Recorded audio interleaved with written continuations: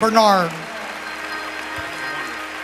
Oh, let's praise the Lord together. Hallelujah, hallelujah, hallelujah. Oh, what a wonderful presence of God here tonight. Amen. I'm asking my family to come. I want them to pray for me. I appreciate my family and my wife.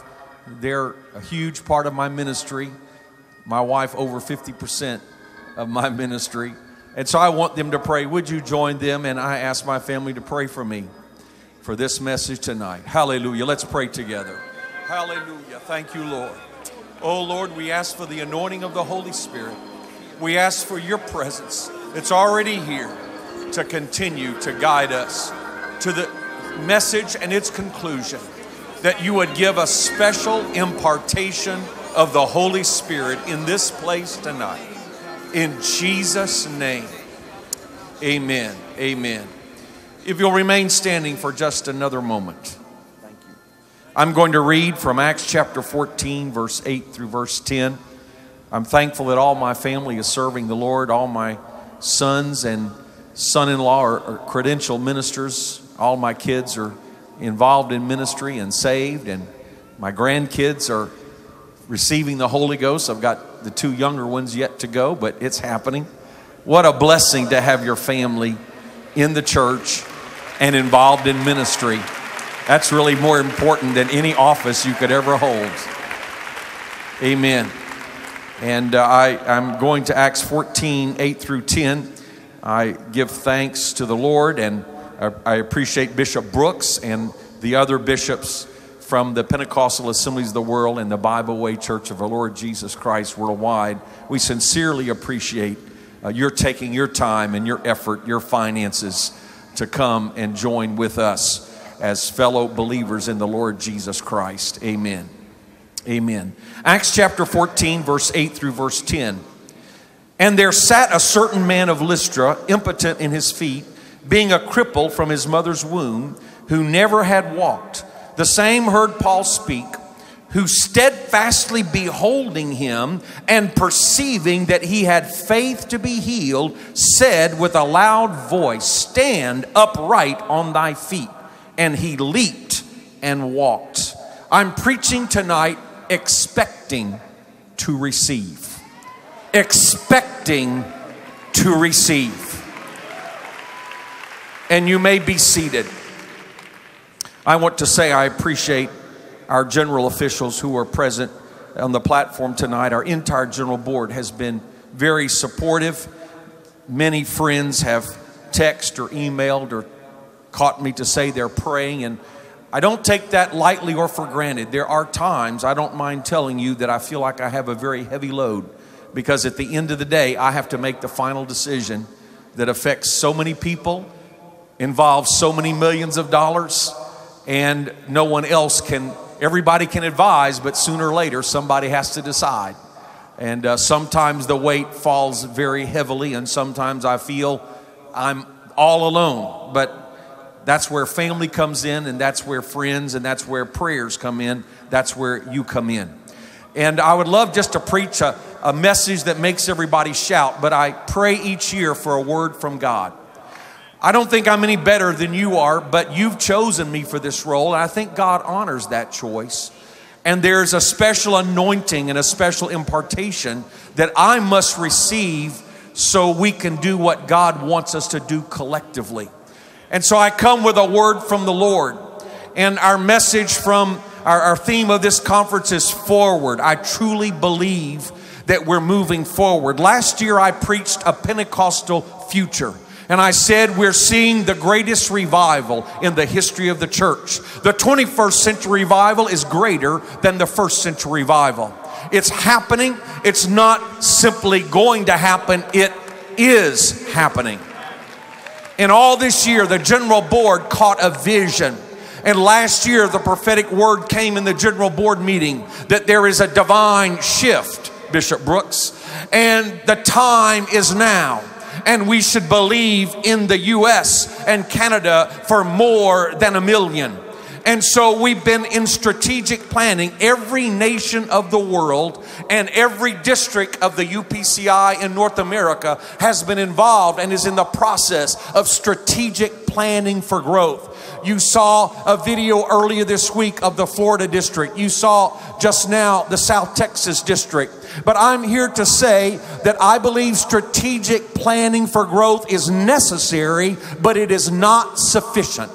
To fulfill God's plan, to move forward, to step into the next dimension, there must be a work of the Holy Spirit that no strategic plan can accomplish.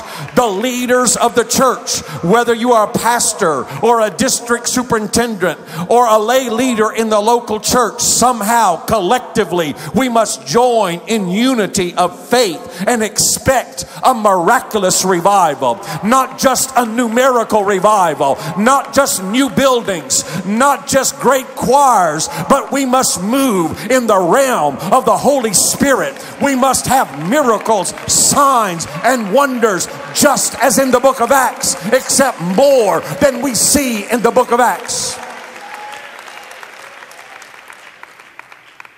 Now, to see that happen, let me just briefly start with the basics. And if you want a synopsis, what Brother Cunningham preached Wednesday night, wasn't that amazing? What Brother Jones preached last night, wasn't that amazing? If you put those two messages together, you'll have my message tonight. Here's the basics. We believe our mission as the UPCI is the whole gospel to the whole world by the whole church. The whole gospel, that's the message. The Apostle Paul wrote to the Corinthians, 1 Corinthians 2:2, I determined not to know anything among you save Jesus Christ and Him crucified. That's got to be our message from start to finish. It's Jesus Christ. The focus is the Lord Jesus Christ. We don't preach anything else. We don't preach UPCI. We don't preach Bernard. We don't preach Jones. We preach Jesus Christ and Him crucified. That's it. That's it in a nutshell. When you preach Jesus, you'll preach there's one true and living God. He created this world of humans to have fellowship. We broke the fellowship by sin. He could have destroyed us and started all over again, but He so loved the world that He gave His only begotten Son. Or in other words, God was manifested in the flesh as the Lord Jesus Christ. He died to pay the price for our sins. He shed His blood that we might be redeemed. But you don't stop with Him hanging on the cross, because He's not on a crucifix today. He was buried in the tomb. He rose again. He's alive forevermore. He has victory over death, hell, and the grave. But you don't stop with what happened 2,000 years ago. You must preach, repent, and die to sin in repentance. Be buried with Jesus Christ in water baptism. Rise to newness of life through the baptism of the Holy Ghost. But you won't stop with the new birth. You'll say, I'm crucified with Christ. As Galatians says, I'm crucified to the world and I'm crucified to the flesh. We must live as if the temptations of the world and the flesh cannot influence our lives any longer. In other words, that's the pursuit of holiness. In other words, when you preach Jesus Christ and Him crucified, you'll preach the one God. You'll preach the incarnation. You'll preach the atonement. You'll preach the gospel. You'll preach the new birth. And you'll preach the life of holiness. I do believe in holiness. If you want to know for sure, my family's not perfect, but my family represents what I believe. The church we started in Austin is not perfect, but it represents what we believe. I wrote the book on holiness, if you'll allow me to say it. That's the message. But then the whole gospel to the whole world. The whole world, that's the mission. Jesus said in Matthew 28:19, go ye therefore and teach all nations. Teach there, as the New King James brings out, means literally to make disciples. Nations is from the Greek ethnos, meaning every nation or every ethnicity. If we are going to be the true apostolic church, we must reach every nation, every region, every ethnicity, every tongue, every tribe, every color, every race. There must be intentional diversity. There must be no prejudice. There must be no racism. There must be no discrimination. But we must have a worldwide vision, not only reaching to the other side of the world, but to the other side of the streets, to the other side of the tracks, to the other side of the city. We cannot be polarized by the secular media or political system, but we must be one body in Christ. The whole world. By the whole church. Mark 16:17, Jesus said, "These signs shall follow them that believe." The whole church is the messenger. Every believer is a witness. Every believer is a minister. No, not everybody is a pulpit preacher, but every child of God should have a place of active service in the body of Christ. Every child of God should have a testimony. Every child of God should have a prayer of faith. Every child of God should be able to witness in some form or fashion. Every believer must be a witness. Every believer must be connected to a local church and a pastor. And every church should be connected to the larger body. That's the messenger. Acts 14:23. Paul and Barnabas, the missionaries, when they had ordained them elders in every church and had prayed with fasting, they commended them to the Lord on whom they believed. So they set up churches and they set up pastors. That's the plan of God. You can't just be an internet church or a media church, or you can't be just saved in isolation. You must get into a church and you must have a pastor. Acts 16:4-5.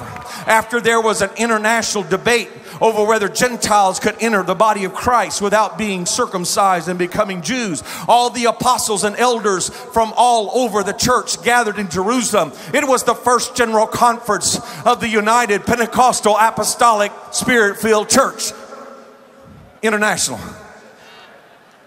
And they voted. They debated sharply, contended, and voted in some form or had some means of consensus. And they said, it seems good to us and the Holy Ghost. That's God's plan. He works through His Spirit, and He works through His church, and He works through His leaders. And you should not try to separate as if it's one or the other. The church cannot function without the Spirit, but God will not operate in this world. He can operate sovereignly as He wishes, but His plan is to use His church. And so in Acts 16:4-5, Paul and Silas went back on the missionary trip, and as they went through the cities, they delivered them the decrees for to keep that were ordained of the apostles and elders which were at Jerusalem. And so were the churches established in the faith and increased in numbers daily. It doesn't look like when they got the decision of the Jerusalem council, they said, well, we're going to turn in our card. We just don't want to do that. They didn't say, well, we're going to leave the United Pentecostal Apostolic Church International because we don't like what they did in Jerusalem last week. They didn't do that. What you see is the principle, and hear me well, of self-government of local churches under the oversight of pastors. We can't and should not take that away. But we also see the connection of local churches to the general body to provide unity, submission, leadership, and accountability. The goal of the UPCI is not merely to make converts or to have great crusades with thousands and millions to attend, but we want to plant new works, preaching points, daughter works, home mission churches, and we want to bring them to maturity as self-governing local churches, not a hierarchical circle. We're not interested in controlling from St. Louis or from some other location churches. We want them to grow to maturity in Christ, but we want them to be connected to one another. And I just want to say, and most of you have heard the testimony, so I'll be brief. I think they're going to show a slide, but I'm not just a headquarters bureaucrat telling you what to do. I'm not an ivory tower theorist that's come up with a doctoral program that's better than your plans. I've been there and done that. And I still want to be there and do that. My wife and I, my wife who sang a moment ago, we started a church in Austin, Texas. While I was pastor, we started 16 other churches out of that church. And under Pastor Shaw, they've started several more churches and daughter works. And this was not just a Bible Belt city. Austin, Texas, only 10% of the population calls themselves evangelical Christian. 90% don't believe the Bible. Within a 5-mile radius of our church is a Muslim mosque, a Hindu temple, a Buddhist temple, a Taoist temple. I said 5 or 10% are evangelical Christians. Well, 5% identify as LGBTQ. That's our city. But you know what? You can establish an apostolic church in a secular, liberal, postmodern, post-Christian city. You do not have to compromise Jesus' name baptism. You do not have to compromise the Holy Ghost speaking in tongues. And you do not have to compromise the life of holiness. You might want to change some methods or even some traditions, even if they are Pentecostal. But you don't change the Bible message. You don't change instructions for godly living, whether it's sexual morality or modesty of dress or gender distinction or everything in between. You can be apostolic and you can build a church. That church in Austin and the existing works probably has 2,000 constituents. I know it can be done because I've been part of that. You might say, well, it's easy to put them on paper. Yes, we've had some struggle. We've had some close down. We had some restart and on and on. But right now, out of that effort, there are 12 self-governing churches, 2 daughter works that were transferred to other churches that were partnering with us, and 2 current daughter works, maybe some more that I'm not up to date on. 11 of those churches have their own buildings. 3 of them got financing from the UPC loan fund. 1 more has land to build. So I'm not talking about paper churches. I'm talking about real churches with real people. It can be done. It is being done. They call me the bishop, but I don't control those churches. What that means is I'm the advisory pastor. If I was still controlling them, I would be in UPCI lingo. I would be senior pastor. So we can call anybody a bishop, that's great. But if they have control, they are the senior pastor. If they don't have control, they are the honorary or advisory pastor. I just threw that in for explanatory purposes, just to make sure we're all on the same page. Okay, that's the messenger. Now let's talk about the method. Here's the method. We can only do the job through ministry in the power of the Holy Spirit. There is no other way. Mark 16:20, Jesus, at the very end of the book, after Jesus gave the Great Commission and ascended to heaven, the apostles went forth and preached everywhere, the Lord working with them and confirming the word with signs following. Acts 2:42 through 43, here's the model of what the church is supposed to be like even to this day. And they continued steadfastly in the apostles' doctrine and fellowship, and in breaking of bread and in prayers. And fear came upon every soul, and many wonders and signs were done by the apostles. Paul, right after the earlier message that I read to you, 1 Corinthians 2:4, Paul continued, and my speech and my preaching was not with enticing words of man's wisdom, but in demonstration of the Spirit and of power. We are living in a secular age. We are living in a post-Christian age. It's intimidating. There is spiritual warfare on every hand. That is difficult and tough. But you know what that does? That forces us to be apostolic. We cannot slide by on culture. We cannot depend on the school system to teach moral values. We cannot depend on the government to protect us. We cannot depend on human tradition to keep people living right. We must have the power of the Holy Ghost. There is no other alternative. There is no other method than ministry in the power of the Spirit. Now let me say this. We believe the Bible is the infallible, inerrant Word of God. But we are not the group called fundamentalist. The fundamentalists believe the Bible is the Word, but they don't believe in miracles for today. Now, we share the belief in the Bible, but we're not fundamentalists. What I mean by that, if you preach the Word only, that easily leads to legalism. When you preach word only, that easily leads to a spirit of suspicion. Because with different cultures and different churches and different methods, if somebody does things differently, you can easily suspect they're trying to compromise the faith. And some people have done so, but we cannot succumb to a spirit of suspicion as if all we have is the letter. We have the Word and the Spirit. If somebody is keeping the Scripture, they might be changing some traditions and methods. But if they're upholding the Scripture and they're ministering in the power of the Spirit, let's at least respect that. Don't put your hand on or don't use social media to deride some brother who's trying to operate in the Spirit. Eventually their fruit will show one way or the other, but we are not legalists. We are not fundamentalists. We are people of the Word, but we're also people of the Spirit. Don't adopt that fundamentalist attitude, because we are apostolic Pentecostals.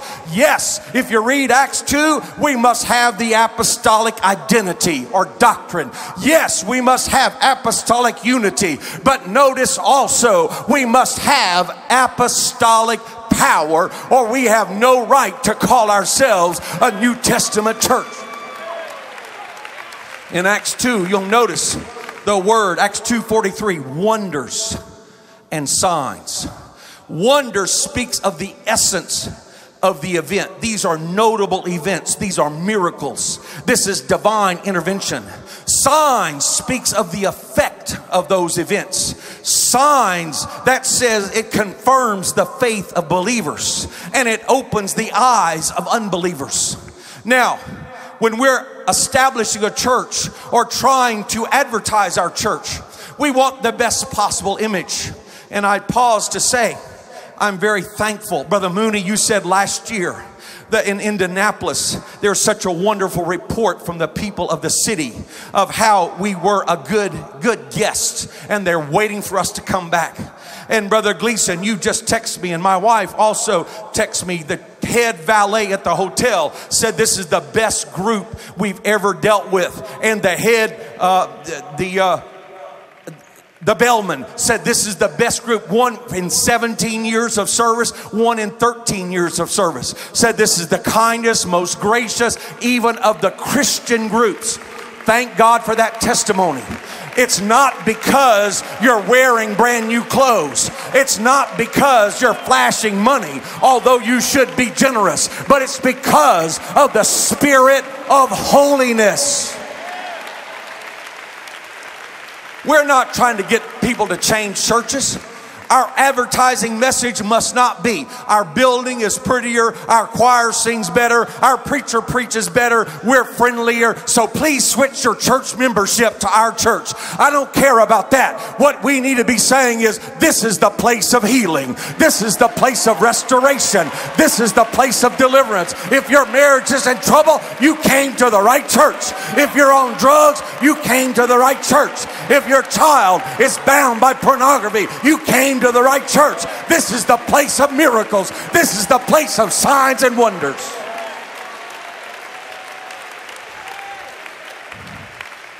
I could spend the rest of the night telling testimonies, and many of you could too. But again, I'm not speaking from theory. I'll just briefly hit the points. But I can personally say with my own eyes and my own ears, in our local church, we saw a man raised from the dead in a church service. In our local church, we saw miraculous answers to financial needs. I was able, the first time this ever happened to me, but not the last. a man in our church sold a business and gave me a check for $1 million. That sure helped our new building program.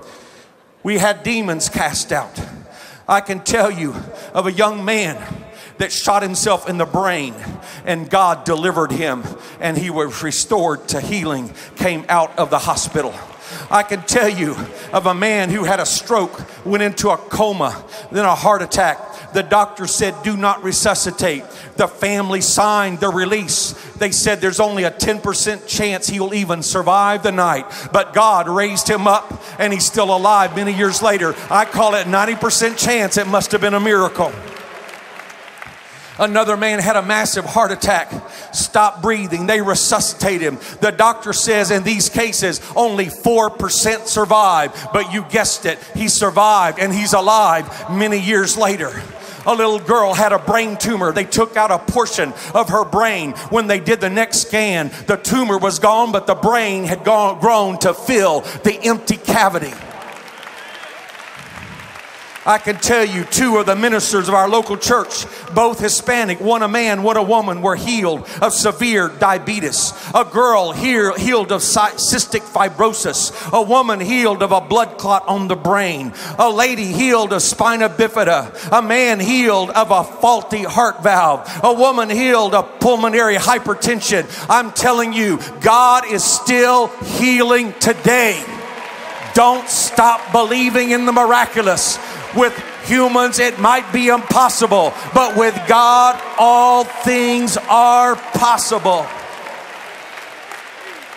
Deliverance. I can tell you personal testimonies of people in the church delivered from cocaine, from methamphetamine, from prostitution, from homosexual lifestyle. Yes, from a transgender lifestyle. Yes.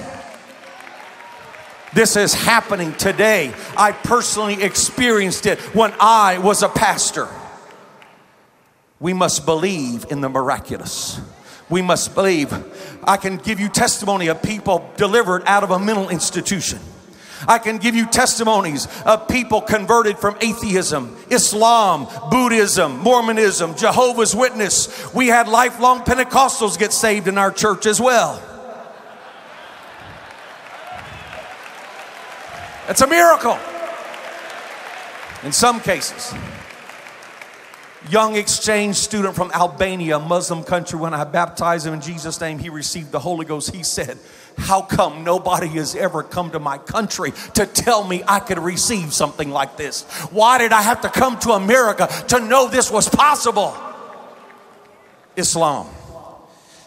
I'm telling you, I can just give you story after story. A radio talk show host began visiting all the churches in town. She started reporting on our church. Come to find out, when I met her, she said, Pastor, when I walked into the service, I felt something I never felt in any of other churches that I visited. Needless to say, she was soon baptized in Jesus' name and filled with the Holy Ghost. I had a man leave a message on the answering machine. He said, I think my son is possessed by demons. Can you send someone to my house to pray for deliverance? When I finally contacted him, yes, I sent my son Jonathan, I sent our pastor, youth pastor Seth, and then I myself went. And he said, I called churches all over the city. I left messages, but nobody would return the call. And he said, talked to my neighbor. My neighbor said, try the Pentecostals. They know how to handle stuff like that. He said, you are the only one who returned the call. I'm happy to tell you the whole family came into church. Yes, that young man was troubled mentally and spiritually, but he was delivered, baptized in Jesus' name, filled with the Holy Ghost. The family is still in the church today. We need to be known. If you don't know where else to go, why don't you try the Pentecostals? If you need a miracle, why don't you go to the Pentecostals? If you need deliverance, there's a church I heard that believes in deliverance. Now this next story, I'm going to tell you, you take it for what it's worth. I've got several theories, but I'm just going to tell you what happened. A young couple delivered, set free from alcohol, drugs, and they're new converts. The woman calls me in a panic. She says, Pastor, I need help immediately. my husband has gone back to drinking, and he's messed up, and he's so angry, and he's so despondent. He went into our bedroom, and pulled out the gun and pushed me out of the room and slammed the door shut. She said, he says he wants to kill himself. Pastor, what do? I said, let's start praying in Jesus' name. Right on the phone, we started rebuking the devil. We started praying in the name of Jesus. Pretty soon there was a gunshot. I said, what's going on? She said, I'll find out. The next thing, her husband is on the phone with a shaky voice. He said, Pastor, I don't know what happened to me. I took out the gun. I put it in my mouth. I pulled the trigger. The gun went off, but I missed. That's what he said. He's still alive today. I'm telling you, I don't care what the situation is. You start calling on the name of Jesus and anything good can happen. You start calling on the name of Jesus and a miracle can take place.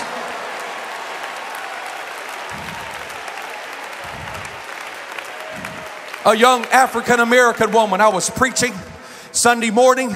I got to the end. I asked everybody to stand, but I felt like, as preachers sometimes do, to preach a little bit more. And while I was preaching, she fell out in the middle aisle, received the Holy Ghost, speaking in tongues.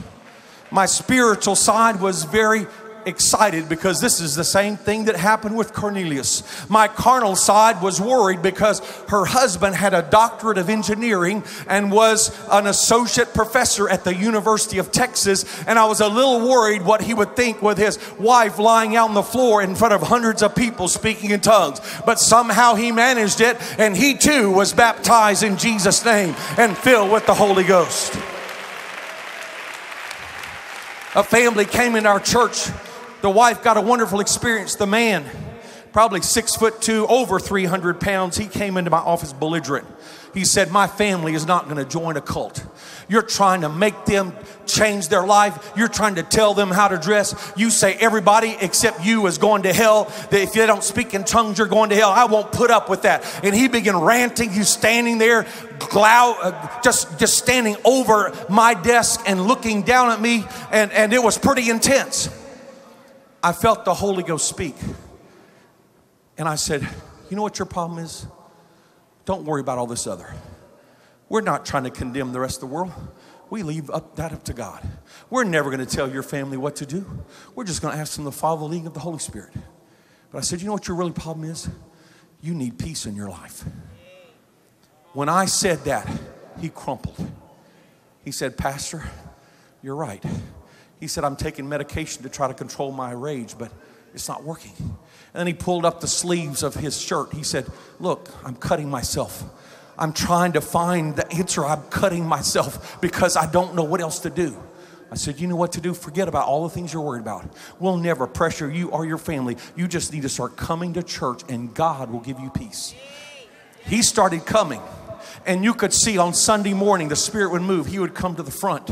He would start to repent. And then suddenly, like a different personality, he would stiffen, straighten up, get angry, scowl, look belligerently at everybody, want him to stalk off. It was demonic possession or oppression or something. But one night, Sunday night, we had one of those traditional blowout services. People running the aisles. People dancing in the Spirit. You know, and I have guest preachers come sometimes to be shocked by the worship. Well, I thought you're a professor. I said, look, I'm Pentecostal. What do you expect? Just because you have education doesn't mean you forget how to worship. Doesn't mean you don't want the move of the Spirit. What kind of church do you expect you would find? So they were running the aisles. They were dancing the Spirit. They were falling out on the floor. People receiving the Holy Ghost. The whole place was just torn up. But when those things happen, I always try to close with about 5 minutes of preaching because I never wanted to say church was so good we couldn't preach. I wanted the word to be the final word because there's always somebody. So I just said, okay, everybody take a seat wherever you are. I'm going to preach 5 minutes. And if you can't wait, go to the prayer room. Well, one of our ministers was sensitive to the Holy Ghost. He saw that man in the back, that struggle going on. And that minister discerned, this is the time. He went over to him and said, you need to go to the prayer room. I didn't see it because I was closing out the service. But two of our licensed ministers. One I just talked to a few weeks ago. He said, Brother Bernard, I'll never forget this as long as I live. He said, when that man entered the room, as soon as he entered, he said it was like a tree falling. He didn't just kneel, he just fell. The 300 plus pound, 6'2", fell prone flat on the floor, instantly delivered, and began speaking in tongues as the Holy Ghost filled him. That's how you win converts in this sinful world. You're not going to win them by better education or by better debate techniques or by eloquent preaching or even by the act of singing. But you must minister in the power of the Holy Ghost. There's no substitute. Now I'm getting towards the close, and my main point, here's my main point. If we really want to move to the next level, we must have, in one word, expectancy. Expecting to receive. Notice back in Acts 2:43, fear came upon every soul. That's the fear of God. That's awe, reverence, respect for God, His church, and His leaders. That's why I said earlier, whether you're a local saint talking about your church and pastor, whether you're a minister on social media, be very careful when you handle the things of God. Be very careful when you handle the men and women of God. Be very careful when you handle the churches of God. Even if they're making poor choices or questionable decisions, be very careful, because when you destroy that holy awe, you will not have the miracle signs and wonders in your local church. You might be 100% correct doctrinally and even correct in your own opinion. But if you don't have the power of the Holy Spirit, you're not going to have an apostolic revival church. Why would you trade that to score points? We can, as ministers, legitimately talk about concerns and questions. But I'm just saying, be careful not to destroy the fear of God, the awe, the reverence, respect. And I'm preaching to leaders, whether you're a pastor or another minister, or whether you're a lay leader in a local church, a faithful saint of God. The leaders need expectancy.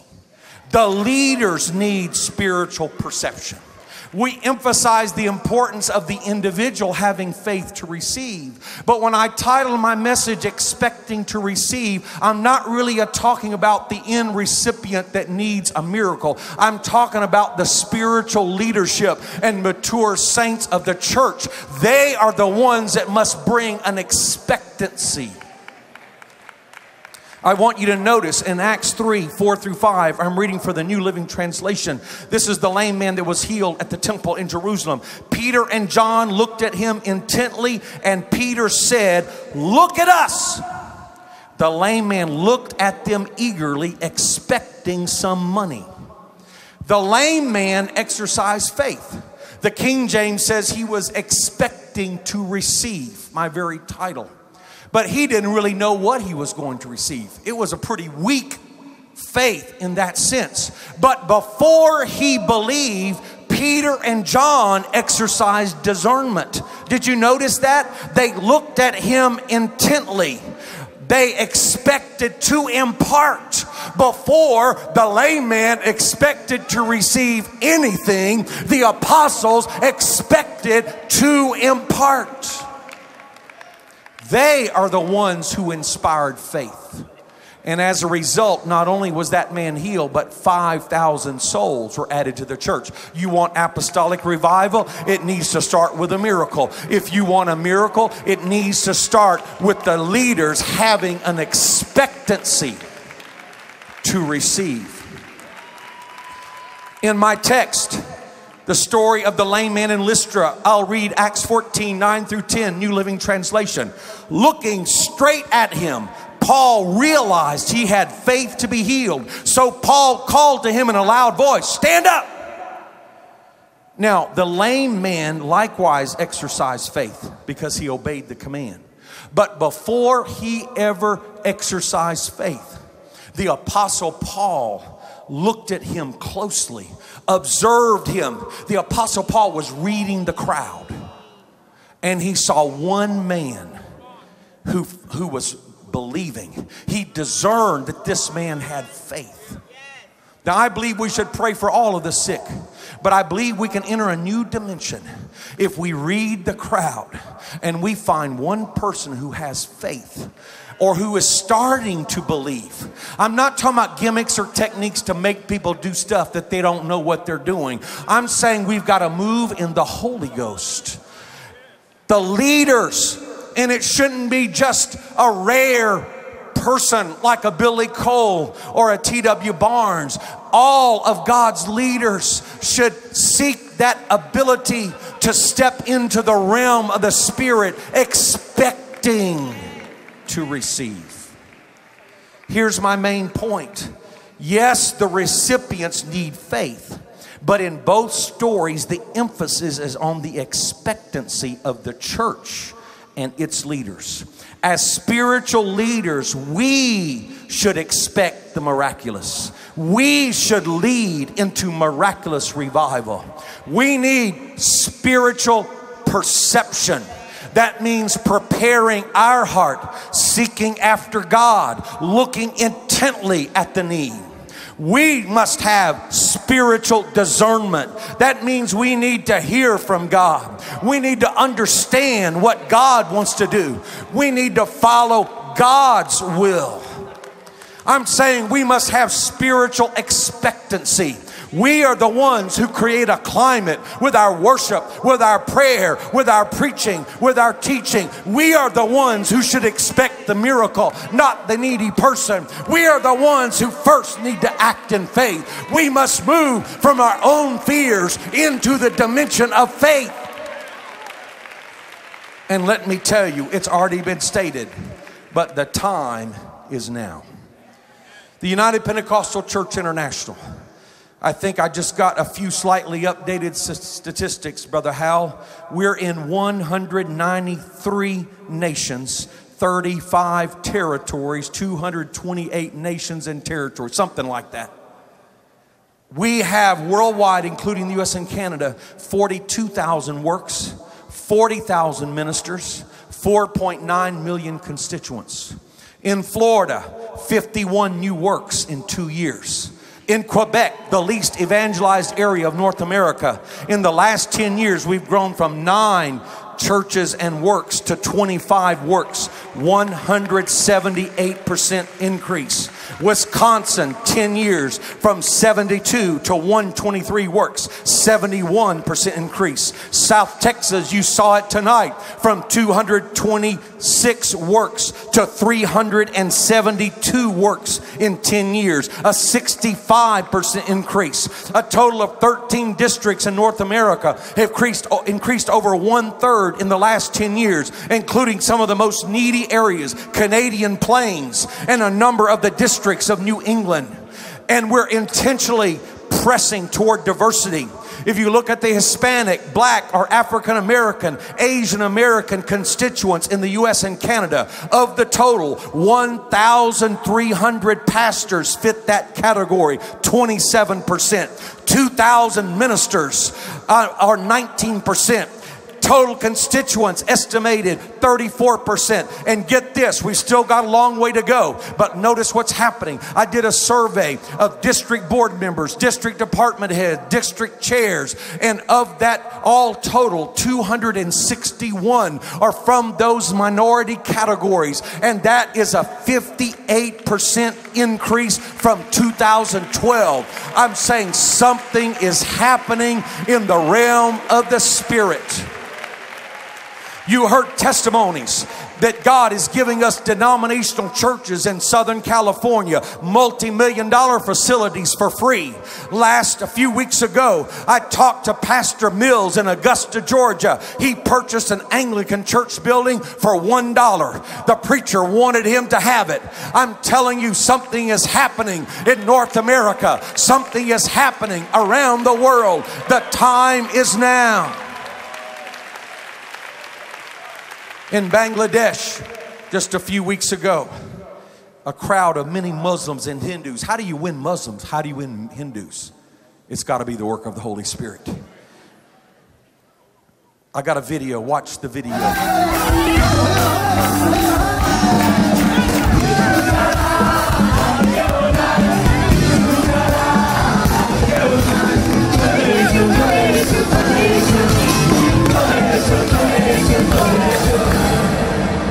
When I shout hallelujah, hallelujah, you shout hallelujah. I'm gonna teach you for a moment hallelujah.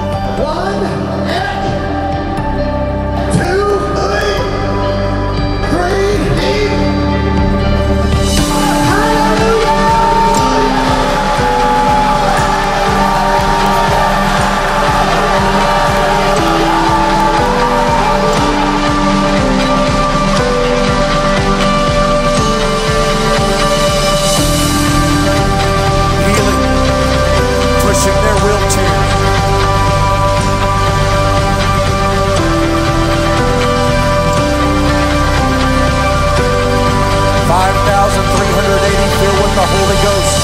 6,000 miracles. Let's stand all across the building. Brother Kleindienst, evangelist coordinator, and your team. This is the time of impartation. Now, when I call for you to come forward, we're going to pray for miracles, but the first prayer is for spiritual leaders. Whether you're a local lay leader, a minister, or a pastor, we need to step into a next dimension of expecting to receive. It's got to start with the leaders. We must focus faith to receive. How does that happen? We must pray with authority. We must lay on hands or anoint with oil as the symbol of the Spirit. We must call on the name of Jesus. And here's what I'm praying for. What's going to happen? I've got some key leaders that are going to pray for the whole congregation. Then I've got some more leaders that are going to pray for each one of you that come. And then I want the first appeal to be leaders, however you define yourself, that you want an impartation of a supernatural anointing. What are we praying for? Perception, discernment, expectancy, anointing. That when you go back home, it will not be church as usual or business as usual, but God will begin to show you things. And not everybody's going to be healed. Not everything's going to happen like you think, but there will be a noticeable increase in miracles, signs, and wonders. There will be spiritual breakthroughs that will transform your church and open the door for converts that will come no other way. Casting out of demons, raising the dead, miraculous supply of financial needs, miracles of healing that will bring an entire family to faith. And then once we've had time to pray for leaders, then anyone who has a need of healing, I'm going to ask those newly empowered leaders to pray for those who have needs. But here's what I want to do. I'm appealing to spiritual leaders. Why don't you come forward right now? Just come close to the front. And I want us to pray for perception, discernment, expectancy, anointing. I want you to pray for the whole congregation. I want you to lift your hands all over this auditorium and get ready to pray. Just wait. The nature of the anointing is it's first received, then it's released, and then it's increased. We have received the word of faith from the man of God. Now is the time for the release. And when we release it with our shout and we release it with our praise, we're going to feel the impartation of God's increase upon us. I'm giving just a moment for a few others to get in this altar. We're going to do this in one mind and one accord. Evangelists, would you lift your hands across this auditorium? Leaders on the platform, would you lift your hands out over everyone? The shout is very strategic in bringing down the walls and bringing the release. Let's get ready to release it now. By the authority of the Word of God and by the power of the name Jesus, and the anointing and authority of the man of God here tonight, we release our faith into the hands of God and onto the body of Christ. Shout it. Hallelujah.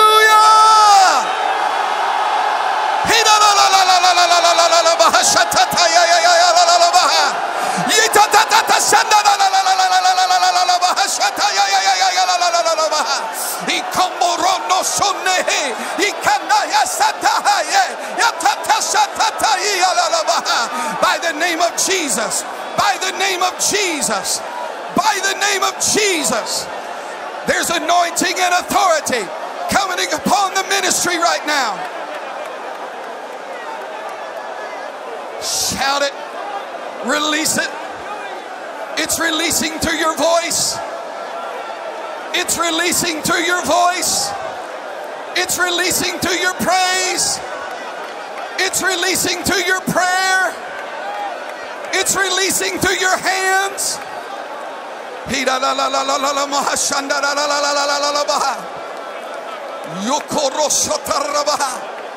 In the name of Jesus, we release the miracle. We release your miracle in the name of Jesus. There's an impartation coming to you, man of God, woman of God, leader. We're going to evangelize the world with miraculous power through the name of the Lord Jesus Christ. All the way to the back. Lift your voice. Let it come from back there, up here.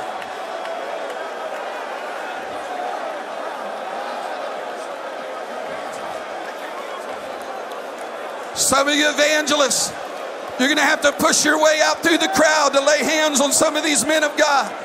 Bishop wants an impartation.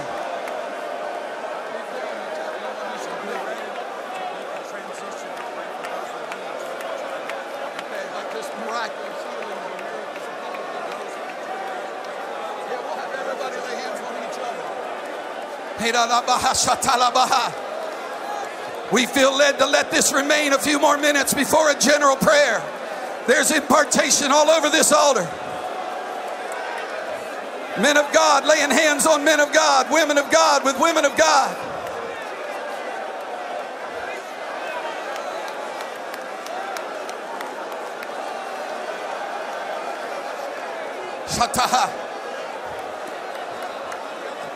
There is spiritual authority coming upon you right now. There's an impartation of spiritual authority upon you right now.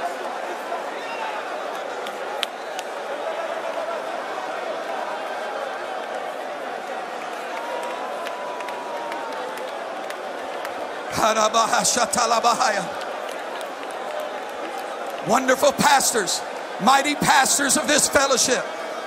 There's a ministry of an evangelist coming upon you. There's the ministry of evangelism coming. We're going to reach this whole world. Your church is going to grow. Souls are going to be baptized in the name of Jesus, filled with the Holy Ghost in that local church. Saints of God, lift your hands over this ministry. It's coming your way in a few moments.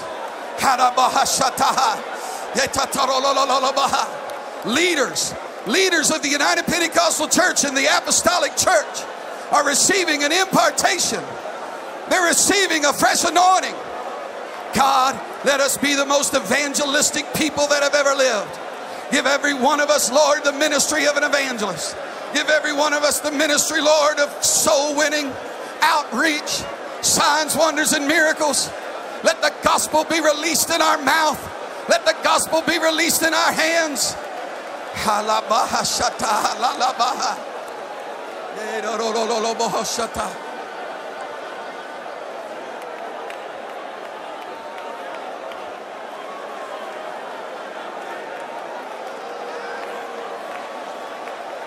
Hallelujah.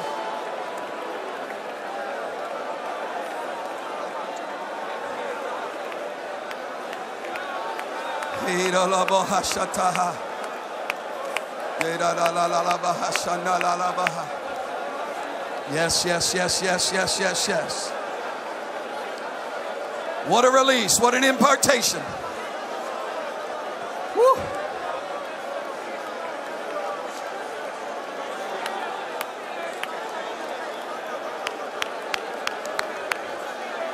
I feel the angelic presence of the host of angels in this place tonight.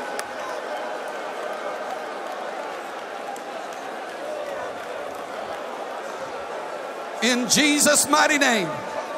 In Jesus' mighty name.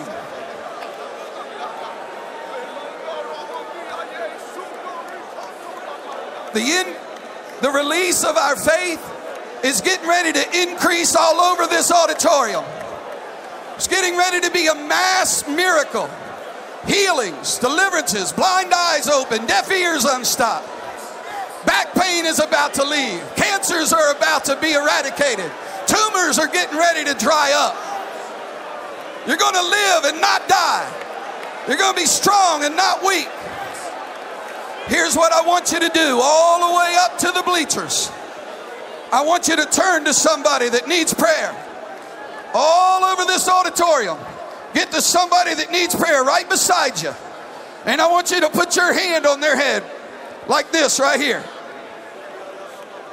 Get like this is right here. Everybody turn to somebody. All the way up to the bleachers. Turn and do like Brother Smith and I are doing.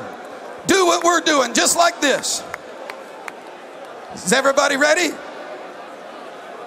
Put your hands on their head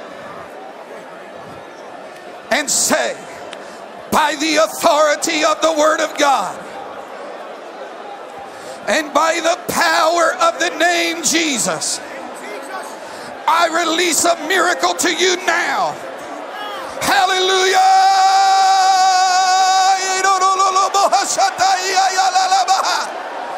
Come on. Let's let it break out all over this auditorium. Everybody praying for somebody. Everybody's hand on somebody. Get out in the aisles if you have to. Step over a seat if you have to.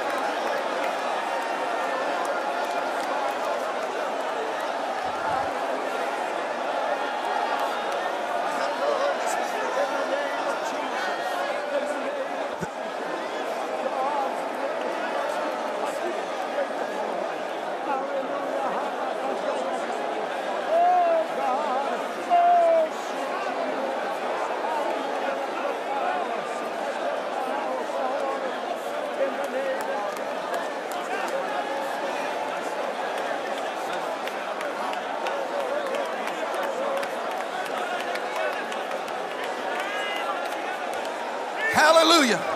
Hallelujah. Hallelujah. Hallelujah. Come on, pray. You're releasing faith. Pray in the name of Jesus. Speak a prophetic word. Speak in faith. Come on, all the way to the balconies. All the way to the risers. From the left to the right. Use your voice. Hell can't stop a praying apostolic church. Pray in the name of Jesus. We're releasing the gifts of healing. We're releasing the power of miracles. Tumors are drying up right now in the name of the Lord Jesus. The tumor is disappearing off your body in the name of the Lord Jesus Christ. The tumor is disappearing off your body. Can you pray and release faith? Right now, just pray. Help me.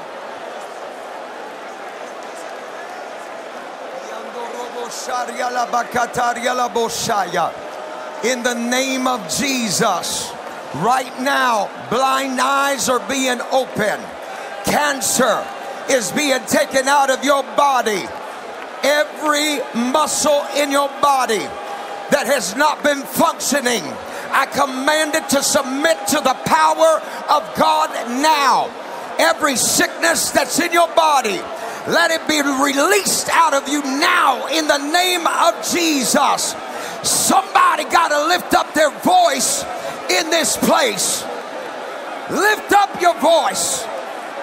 Lift up your voice. In your scream, there's a breakthrough. I said in your scream, there's a breakthrough.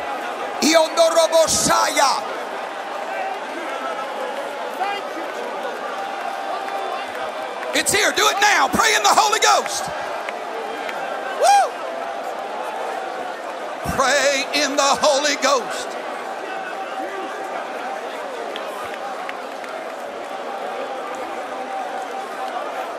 Miracles are happening all over this house right now.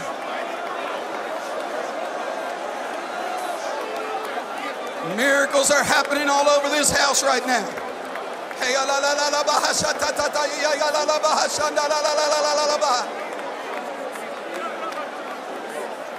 Can you pray a miracle?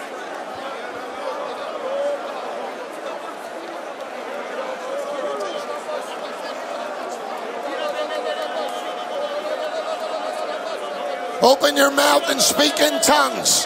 The Spirit knows exactly what to say. Open your mouth and speak in tongues. The Spirit speaketh expressly. Let the Holy Ghost interpret what you've been saying in your English language. Let the Holy Ghost say it in the Spirit language. Go ahead, open your mouth. The Spirit is speaking upon the body and every cell of your creative vessel into the 12 systems of the body are restoring your 1,200 million cells. Loreko, Shandebo, Rekasa, Ikere, Rokoto, Bareke, Etero, Ekore,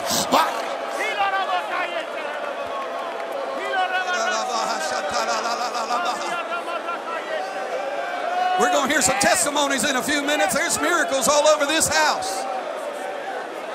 If God's already healed you, if you were in pain in this service, you had a tumor or a lump in this service, and God has already given you the miracle. The pain is gone. The lump has disappeared. You've already received a miracle. Would you just raise your hands like this and just kind of wave it at us a little bit right here? Just wave it at me for a minute. We want to see them. Look at them. Hundreds and hundreds all over this auditorium. We'd like to ask some of you, I know it's a long way, but some of you, if you could come over here on the right, come over here on the left. We've got some ministers over there. Tell them your testimony. Tell them what God has already done for you tonight. We want to start giving God some glory all over this house. You've received a miracle in your body. Come right over here on the right or over there on the left. Tell one of these ministers that are on the platform or on the steps, so I'll post some over there. This is what God did for me. God's healed my back. God took the tumor away. I feel it in the name of the Lord Jesus Christ. While you're coming, we're going to pray another prayer of faith. Holy Ghost is all over this house. Power of God is everywhere in this place. This was Bishop's vision for tonight, that there would be mass miracles all over this place. Put your hands in the air and get ready.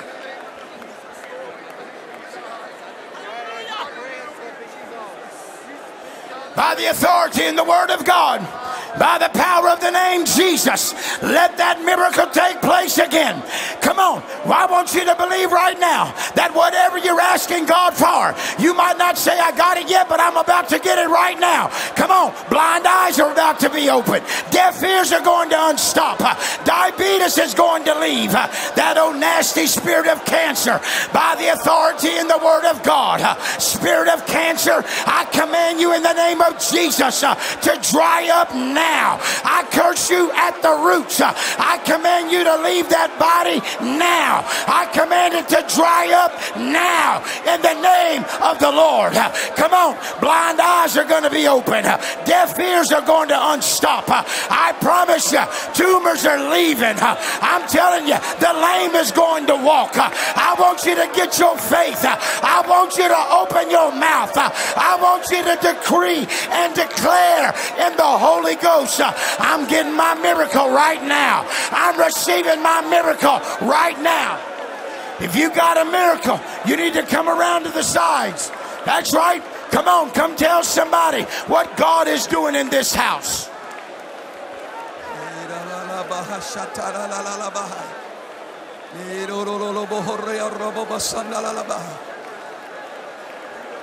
You still need a miracle or something in your body, slip out and get up here a little closer.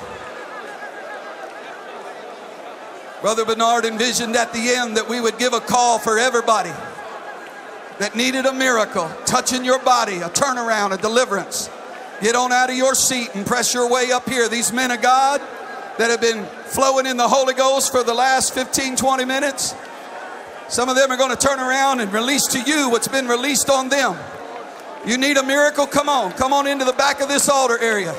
Some are coming down the aisle on that side, some over here on the left. Come on up to the front.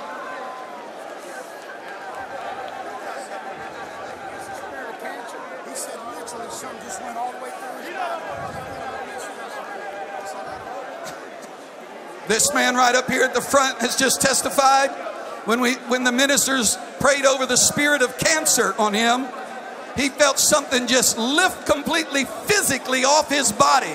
Said, I don't know exactly what's going on, but like something lifted off my body. He fell out in the Holy Ghost. I think he's on the floor over here, but I think the cancer's gone. What do you think? Hallelujah. Get some testimonies up here. We want to build some faith. Tell us what the Lord is doing. Men of God, some of you have already been blessed and healed. I want you to start turning around to these that are behind you and start laying hands on them. Some of these that are coming down to the altar. Men of God, there's going to be a miracle flow through you here tonight. There's going to be a miracle flow through you tonight.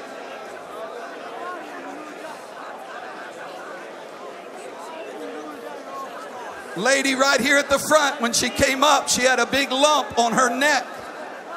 They're telling me it has completely disappeared. Right here. Lump on her neck. She's waving her hand right there in the orange or yellow. Completely disappeared. Come on, give the Lord some high praise. This is what our bishop was preaching about tonight. Come on. Come on. Give the Lord, I think we ought to take a few minutes and just worship for what's already happening. Let it ring out all the way to the left, all the way to the back.